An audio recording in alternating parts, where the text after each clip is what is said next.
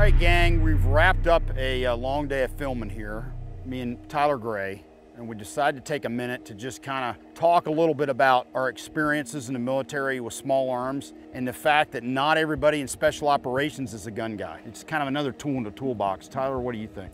There's so many different skill sets that you have to know and you have to be extremely good at, and you only have enough time to be an absolute fanatic about one of them.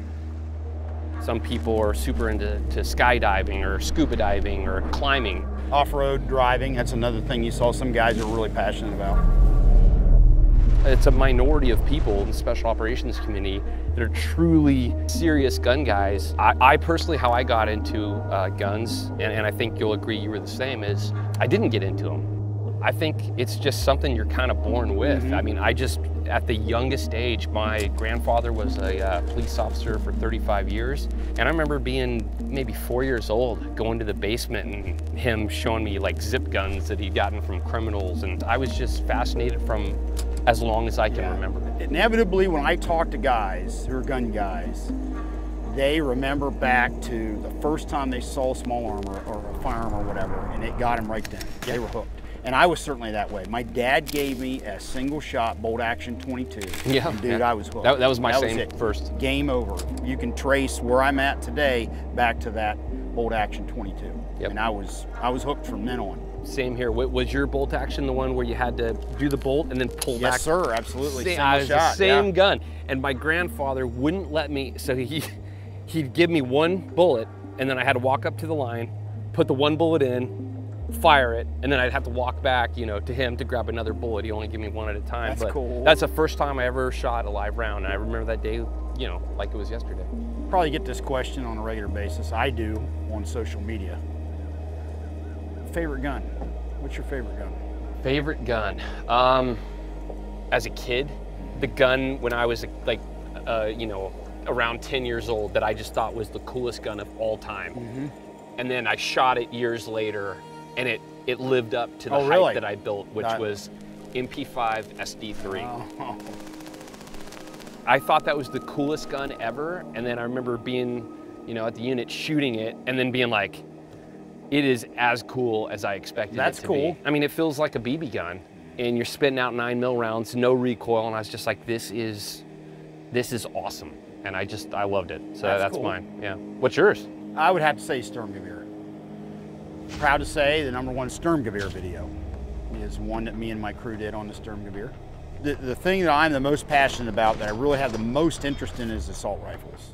And the assault rifle as we know it today really started with the Sturmgewehr. Yep. Granted, the Fedorov, technically, if you get down to brass tacks, is the predecessor, but the reality of it is when you look at modern assault rifles, the gun that we trace them all back to is the Sturmgewehr. And if you look at what that gun did by the end of World War II, it made a lot of weapons obsolete because the Germans completely leapfrogged it with the Sturmgewehr. Yeah. So that would have to be my favorite. If there's a gun you'd love to shoot, firearm you'd love to shoot, do you have anything on the top that I haven't list? shot? Ah, man, that's a tough one.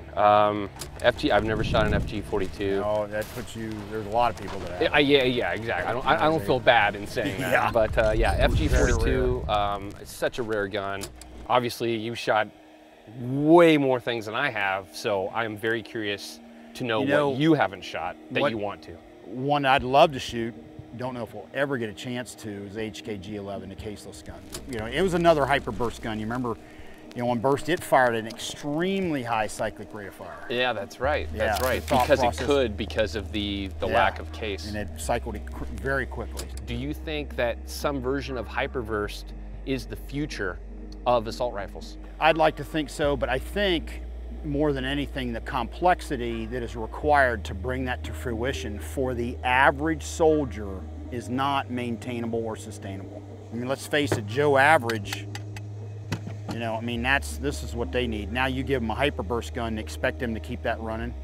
It's one of those things, I think the concept has merit, but it's something that we'll probably never see it in execution because of the realities of who the weapon's being issued to.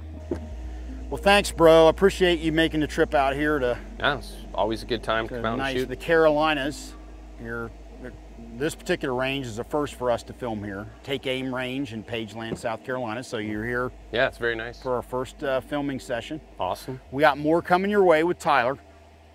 We're going to be shaking out some other guns that you definitely are going to find interesting. Stay tuned.